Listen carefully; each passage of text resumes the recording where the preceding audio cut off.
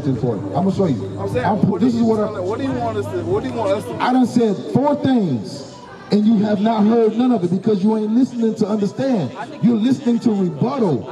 I'm not listening to you. I'm dealing with this brother because he has understanding. All right? I'm dealing with a brother that can listen.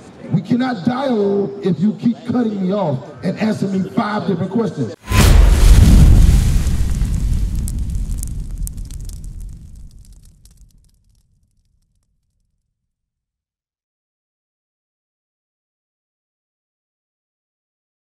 Original map, the land of Judah, like in Africa? Yes, yeah, we got that too. I'm gonna show you something. I'm just trying to get out. Let's go back. Let's deal with one thing at a time. Let's deal with Bible. Let's deal with the translation of the Bible. Read. This is the Zondervan Compact Bible Dictionary, King James Version. 47 of You gotta listen. You gotta listen. I got you. Okay. 47 of the best Hebrew and Greek scholars of the day were divided into 6 groups. So They went to war. They were different. They were different religions. No, there was not. different platoons that went to war. Bro, that is not what we're reading. You trying to take the understanding somewhere else. Who was King James? Well, he was first king of what? No. He was the first king of Scotland. And then he became king of what? Okay. Now, when he took the throne in England, he took power and control as king, right? Yeah. Under his authority, his rulership, this is what he did. Read it again. Died in 1603. Elizabeth died. The crown passed to James I. He's known as James I of Scotland. Come on. Who had been king of Scotland for 37 years. So he had already been in rulership and as a king for 37 years. Read. That's okay. As James VI, several months after he ascended the throne of England, he authorized. He did what? He authorized. He translated. He authorized. No, he authorized. He took kingdom. Listen, bro. He authorized A new translation of the Bible to replace the Bishop's Bible. The Bishop's Bible was written in what language? Greek? Nope. Latin? Nope. Aramaic. Come on. 47 of the best Hebrew and Greek scholars of the day were divided into 6 groups. 3 for the Old Testament. So 3 groups translated the Old Testament from the Hebrew. Remember, Aramaic, not Arabic. Aramaic and Hebrew are a similar language. All right. So 3 groups was divided to translate the Old Testament. 2 for the New. 2 for the New Testament. And 1 for the Apocrypha. Have you ever heard of the Apocrypha? This is the Apocrypha right here. This is not in the regular King James Version that you can buy out of the store. Right. So now, this is how the Bible got translated from the Greek listen. from the Hebrew into English. So listen. What are you trying to prove? Bro, I see you keep asking the same question. I'm saying I understand one thing at a time. It seems like we're arguing, but I'm saying what are you trying to prove? He asked the question, we're proving that the Bible was translated, not that King James translated, but that he authorized the translation of the Bible by the best Hebrew and Greek scholars that lived during his time. That's why we have the Bible in English right now. So the Bible was translated from the original Hebrew and the original Greek into English. Because if it was in Hebrew right now, could you read it? No. Could you read it? If it was in Hebrew? No. If it was in Greek, could you read it? No. So it had to be translated. It had to be translated during these times so that we can read it. So who do you identify his name as? I'm saying, who are we identifying as the whole? The name, so there's 5, I can't answer but one question. All right. He asked the question. Let me answer his question. Go ahead. You said, who do we identify him as? Yeah. What is it written as in the Bible?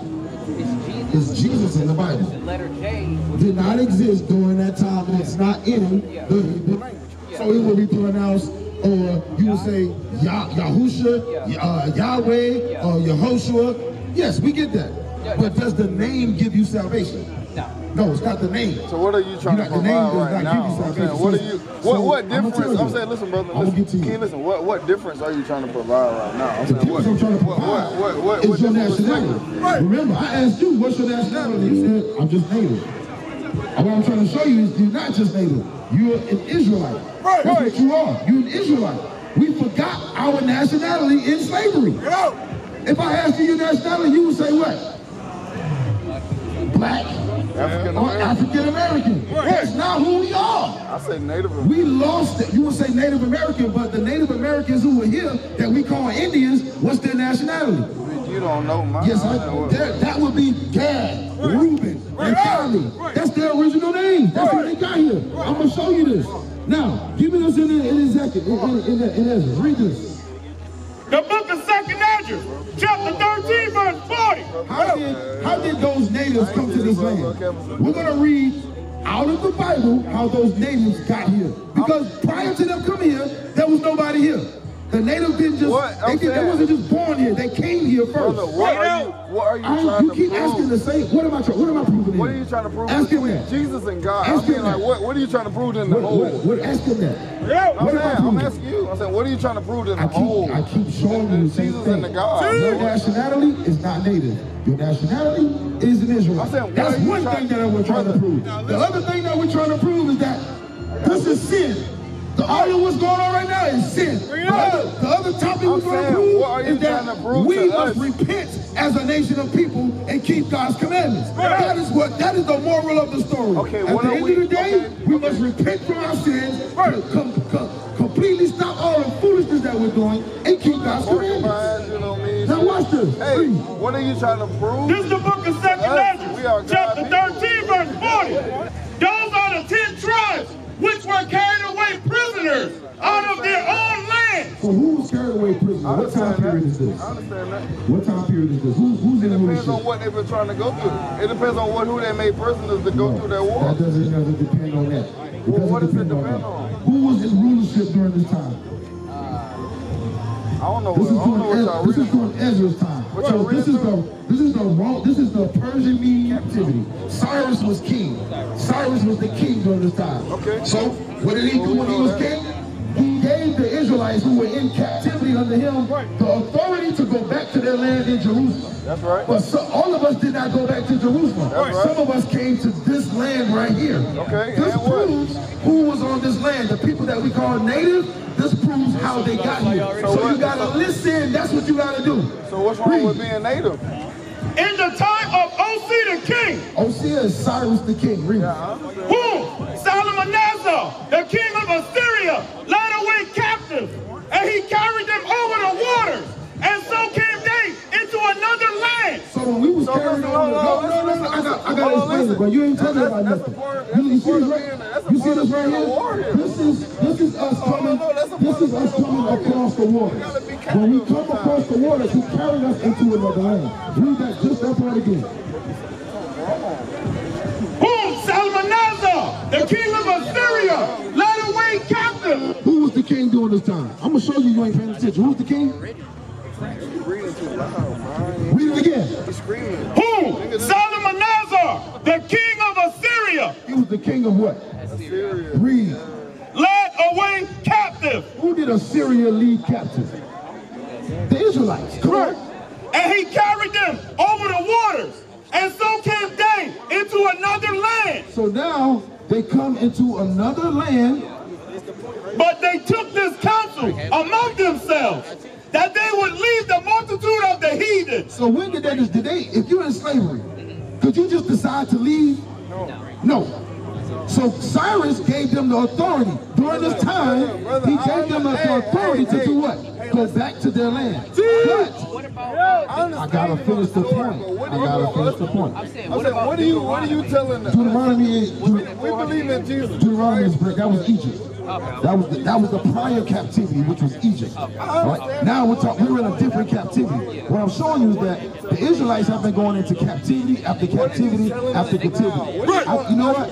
I'm going to deal with you because have you been drinking? He just wants to underline. Have you been drinking? What do you know? He just wants to underline meaning. That's what he's and I seen y'all from over here. So I've been seeing y'all over there by CBS for a long time. 1 Corinthians 14:40. I'm gonna show you. I'm saying, what do you want us to? I done said 4 things, and you have not heard none of it because you ain't listening to understand. You're listening to rebuttal. I think he wants to underline meaning. What you guys are I just said it. That our nation, our nationality is what? We're the Israelites. That's one. that we must stop doing what as a people? We must stop. So you heard me say this. It's not me. It's him. You don't get it. The high holy days? Yes, like today is the what? This is the Sabbath. Today is the Sabbath. Yeah. Okay. Yeah. So Yeah. Yes. We're resting right now. We're resting right now. But our job is to do the Lord's work. We got to teach our people. About who? You mean like tabernacles and the Feast of Dedication? Yeah, we just celebrated tabernacles 2 weeks ago. So what do you guys do on those? You guys we fast? keep the 7-day feast. Okay. All right? I'm just curious. Yeah, when Passover comes, we keep the 7-day feast. When Atonement comes, we fast, and then we keep the feast.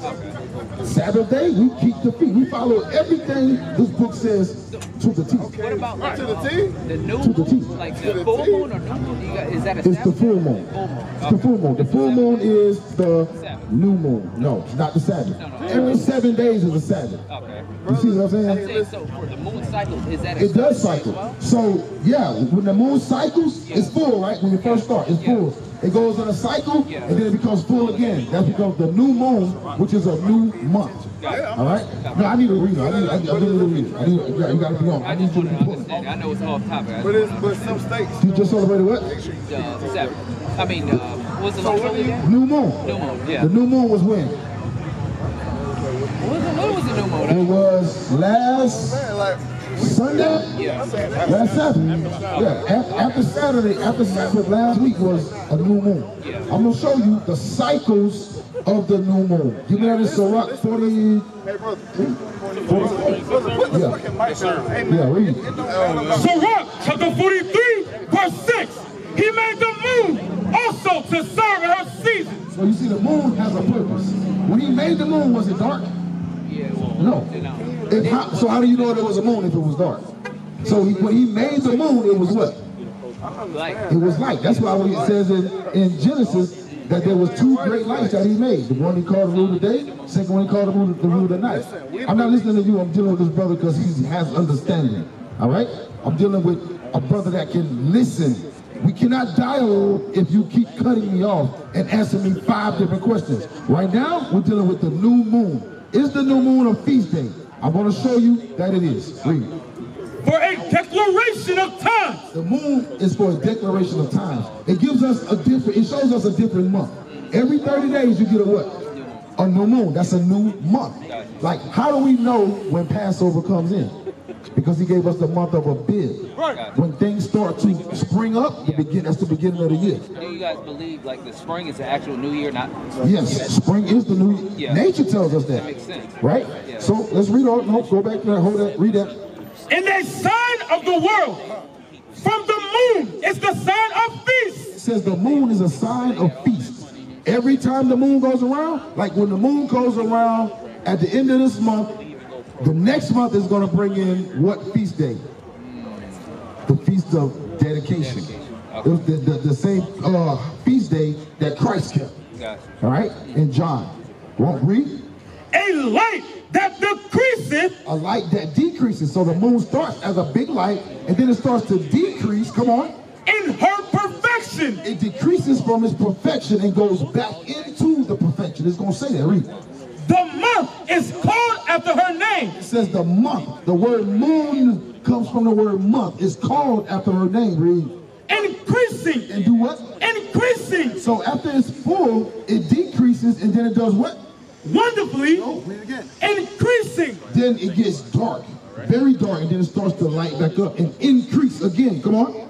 Wonderfully in her changing, being an instrument of the armies above, shining in the firmament of heaven. That's how we know every new moon. All right, so it starts full, it goes around, then it comes back and it's full again. That's a new month. All right, so that's how we know tabernacles. This is how we know Sabbath day. So you said, is the new moon a Sabbath day? It is a Sabbath day. Give me that in Leviticus chapter 23 and verse 1. I'm going to show you. God labeled all of the high holy days so that we would know them. But we don't know them because they're not taught in our society. They're not taught in our schools. They're not taught in our homes. Read. Leviticus chapter 23, verse 1. And the Lord spake unto Moses, saying, Speak unto the children of Israel, and say unto them concerning the feasts of the Lord. These are the feasts of the Lord. Read. Which ye shall proclaim to be holy convocations. Holy convocation is a holy gathering. Meaning you're supposed to be coming together as a body of a gathering under the laws, statutes, and commandments of God on the feast day. Read. Even these are my feasts. 6 days shall work be done. You're supposed to work for 6 days. Come on. But the 7th day is the Sabbath of rest. That is a feast day. Read. In holy convocation, ye shall do no work therein. It is the Sabbath of the Lord in all your dwellings. So when you read all the way down through Leviticus 23, it's going to label feast days that we're to keep. If the moon did not show itself and then decrease from the month of Abib, we would not know the feast days. This is why in these last days, we're starting to get more knowledge and more information about the Bible that has not been taught on the earth. Because these are the days prophesied about when the Spirit of God will be poured out to young men. You don't see, give me that, you don't see old men. You don't see old men out here teaching the scriptures. Our old men, they trying to get some booty. They running around here tonight, they trying to get some booty.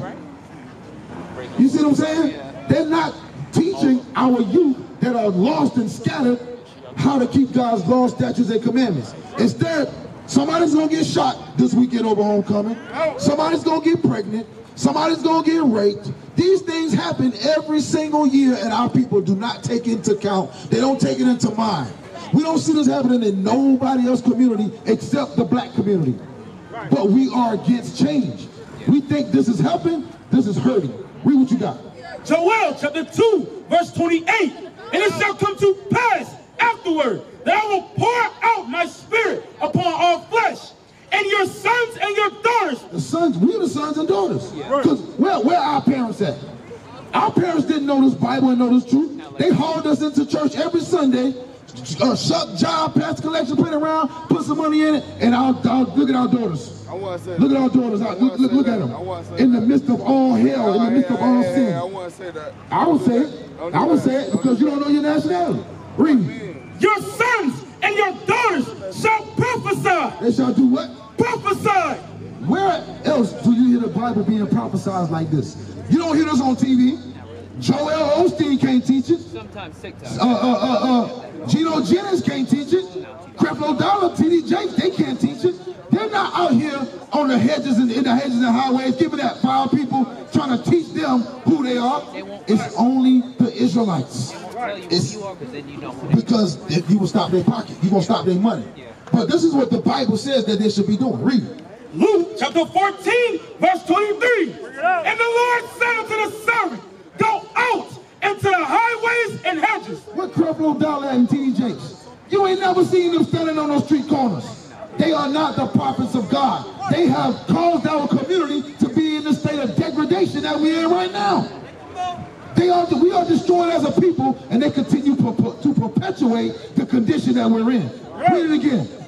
And the Lord said unto the servant, go out into the highways and hedges, and compel them. The Bible says we must compel our people. Compel them to come in. To come into this truth. Read. That my house may be filled. That his house may be filled. What is nation?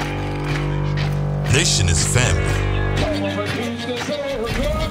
Nation is community. Nation is men leading by example. Nation is women's support. Nation is children with role models. Nation is unity. Nation is you. It's nation time.